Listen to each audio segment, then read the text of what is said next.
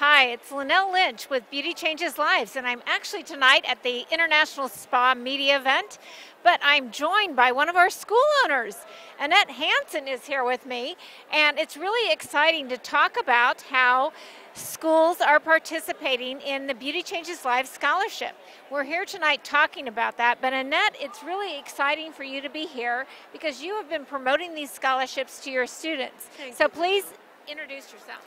My name is Annette Hanson, and I own Atelier Esthetique Institute of Aesthetics in New York City.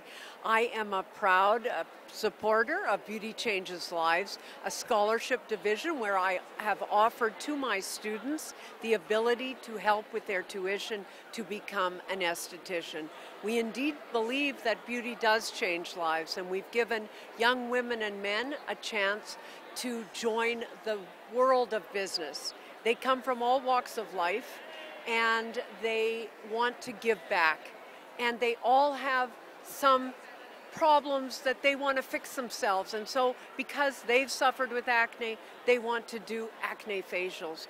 And we've seen people go on to own their own businesses. When they own their own businesses, they come back to Atelier Esthetique and hire our graduates.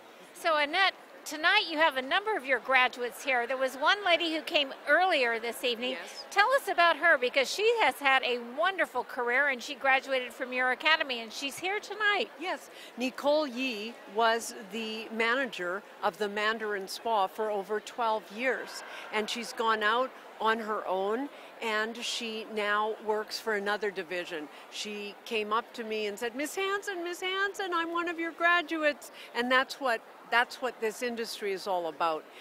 We've made so many people grow and develop. So Beauty Changes Lives is all about changing and elevating the perception and engaging people to join this industry. We're also excited this evening because we have Landon here, who is also another graduate of Annette's school.